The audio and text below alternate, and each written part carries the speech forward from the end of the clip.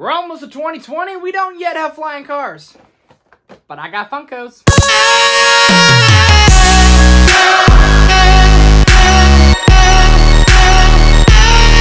Funkos, they're kind of stupid, but I love them. What's going on, guys? My name is Trev. Welcome back to my channel, and we are almost to the close of the 2010s. The decade is almost over, and that means we gotta take a look back at all the best movies in each category. And today, we're talking superhero movies. I'm giving you my 10 favorite comic book movies of the last 10 years. But before I give you guys my list, go ahead and join me down in the comment section. Let me know how your guys' list compares, and let's get this ball rolling. So at number 10 is Deadpool, the first movie of its kind. It's Ryan Reynolds playing Ryan Reynolds dressed up in a red leather suit.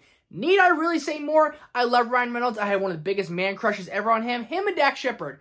Those are my guys. But it's Ryan Reynolds just playing Ryan Reynolds, as I said before. It's so different, and it's freaking hilarious. The action is fantastic. The CGI is amazing. And Ryan Reynolds, it breaks that fourth wall, and he has these awesome one-liners like, did I leave the stove on? These really cool zoom-ins. It's really a movie I could watch anytime. I can just toss it on. I'm like, yep, I'm watching Deadpool. And I freaking love it. At number 9 is Man of Steel. It's freaking Henry Cavill. He's the man. He's the Superman. He's literally built like a brick shithouse. But other than that, Henry Cavill's also a hunk, like man crush on that guy too. But he plays Superman so damn well, man. I love him so much. You got Russell Crowe and Kevin Costner and Amy Adams and Michael Shannon. What kind of better cast is that? It's my favorite DCEU movie. It's a slow burn. Don't get me wrong. I understand it's a slow burn, but the score is so freaking amazing. I think it's my favorite part about the movie is the score. Also, the ending with all the action scenes with Superman kind of risking his life for Earth, even though Earth hates him because he's an alien. He's fighting Michael Shannon. They're going through building after building after building for like 20 minutes straight. You're like, holy shit, how long is this going to go on?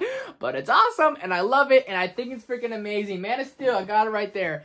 It's freaking dope. At number 8 is Winter Soldier, my boy Captain America right there. Winter Soldier is so different in the MCU movies. It's more of a spy movie. I'm a big UFC fan. George St. Pierre, to me, is the greatest fighter of all time. He's in this movie. He's the first guy that Captain America fights on the cruise ship, on the battleship. If you didn't know, little fun fact for you. But it's a really cool superhero movie that's like a spy movie with such an emotional gut punch. Like when Captain America's getting the shit beat out of my bucket and he's like, I'm with you to the end of the line. You're like, God damn it, I love you. I love you so much. It's emotional, it's intense, and it's awesome. It's so dang awesome and so different. And that's why I'm really excited for Black Widow, because it looks like it's kind of picking up on some things that Winter Soldier did right. The Russo brothers' first film in the MCU. They have all their films on this list, actually. We'll be getting to those later. Bucky, the Winter Soldier, is just such a good bad guy. And the emotional tie between him and Steve, man, God, it just gets you, and it gets me in the feels, and I freaking love it. And Steve, the most iconic line in MCU history,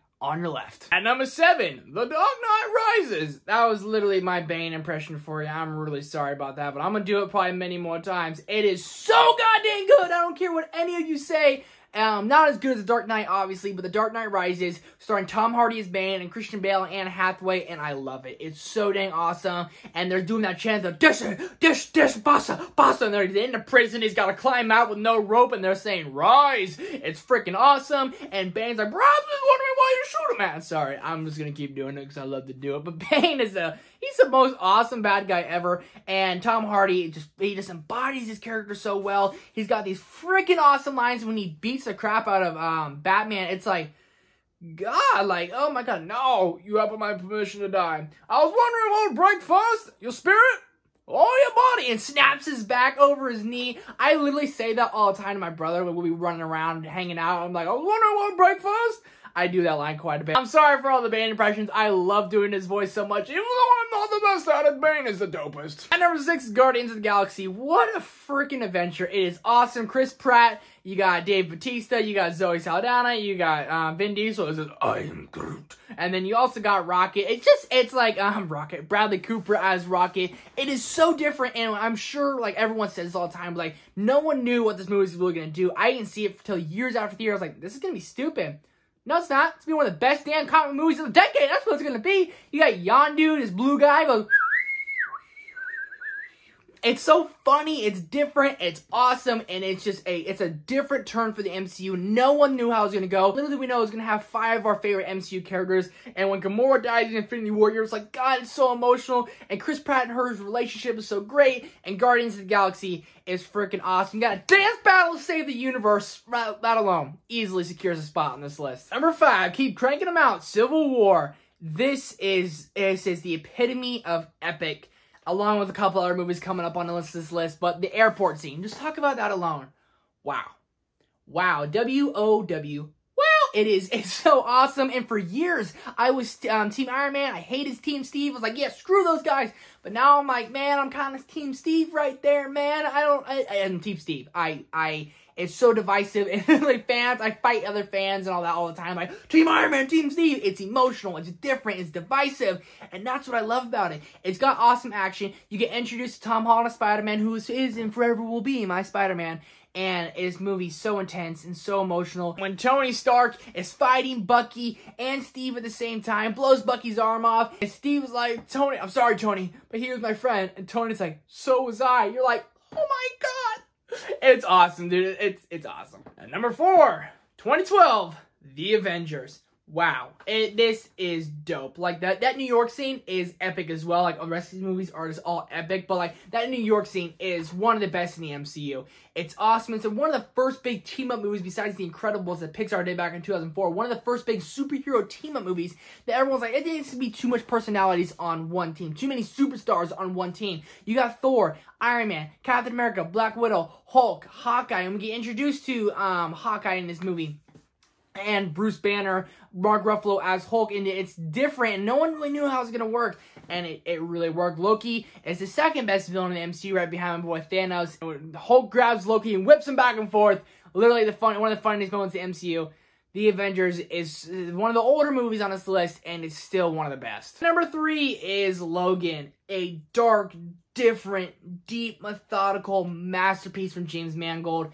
It is awesome. And not only is one of the best superhero movies of the 2010s, it is one of the best movies of the 2010s. Hugh Jackman is Oscar, not nominating, like worthy. He is Oscar like winning in this performance. It is so goddamn awesome. And then it is intense and emotional. The world's kind of gone to shit. It is gory and it is dark and it is deep and it is beautiful. That's the only word I can use to describe it. I know a lot of people die in this movie. I know there's blood everywhere. But this movie is beautiful. I love it with all my heart. I'm about to freaking watch it again. I just bought it on Blu-ray the other day. I have it on digital and on DVD. Now I own the Blu-ray, so definitely be popping this one on later. Logan is it's fucking amazing. My runner-up is Spider-Man Into the Spider-Verse, my favorite animated movie of all time and one of the best comic book movies of all time. And I didn't see this in theaters. I tried to several times, never got a chance to see it. I've seen it probably 6 times at home on my Blu-ray. Got it right there, and it is, wow. It is just pure a comic book brought to life on screen. And I don't give a shit. No one's ever done that before, and that's what I loved about it. This is something no one's done before. My family will come by and I'll be watching it, like, what is that? Like, what are you watching? I'm like, this is a masterpiece. Don't even talk to me right now. And this just gives me hope that one day we'll get a live-action Spider-Verse movie with Tobey Maguire, Andrew Garfield, Tom Hardy, and Tom Holland. Tom Hardy's Venom, all of them on the big screen together. And you can even bring the guy who voices Miles Morales and put them all. You could just do something like that. And this gives me hope for that. And this is the best animated movie of all time, in my opinion. Over Lion King, over all those shiznazzis. It is awesome. And it is so goddamn worth to see. And it's one of my favorite movies ever. I love it so much. But coming in at number 1, we have a tie. Infinity War and Endgame. They're 2 movies that hold such a deep place in my heart. Endgame got the Steelbook right there. And Infinity War, I got the 4K right over here. And Infinity War, I'm not kidding. I've seen this 35 times. I've seen Endgame 8 times this year. And Infinity War messed me up emotionally. I watched it 4 times in the theater, and it just messed me up so much. I also watched Endgame 4 times in theater, which also messed me up so much. But what I love about Infinity War is that the villain won. It was the first time that happened. We never got to see how it would happen if our heroes lost. And they lost. And they didn't just lose, they got demolished. Thanos did what he was set out to do, and he wiped out half of all living creatures. And Thanos won entrance from when he starts out, beats the shit out of Loki and Hulk, beats the shit out of Hulk, kills Loki, and kills Heimdall within the first 5 minutes of the film. You know what he's about, and you gotta get everyone together. And Doctor Strange and Tony Stark is something we needed on screen more than this one film. It is one of the best movies ever. It's one of my favorite movies of all time. And I love it so much, and that is a very, very funny movie. It's so action-packed. There's so many storylines going on, and it comes around to be such a beautiful film and sets up one of the most epic movies of all time, Avengers Endgame. And Avengers Endgame was my favorite movie of the year, and it's gone down a notch after I watched it a couple more times. It has gone down one notch. But Avengers Endgame did something to me that I wasn't expecting, and it broke my heart. And that's exactly what I can say about it. I was so just distraught when I left the theater. I was like, I cannot believe that happened, and I loved it so much. It got so many chills, and especially the last epic portal battle scene. I watch it all the time on YouTube, and that is the most epic scene of all time over anything else. And this movie is so epic and emotional, and Thanos got kind of the back burner, and we focus more light on Captain America, and him and Tony Stark are back on the screen together, and they're on freaking good terms together, and it's so good to see, and you can see 5 years later what happened, and just the aftermath. And the only thing is, Endgame is a little slow. Like, don't get me wrong, I'll agree, it is a little slow, but the end battle scene is 100% worth it.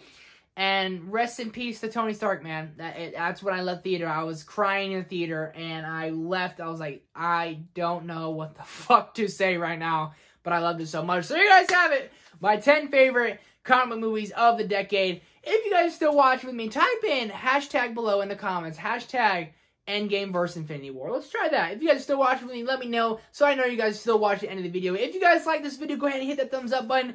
YouTube's changing. There's COPPA and bullshit coming around. So let me know if you guys are still rocking with me. Thank you guys for watching. Do me a favor and go see a movie. I will see you guys next time. Peace!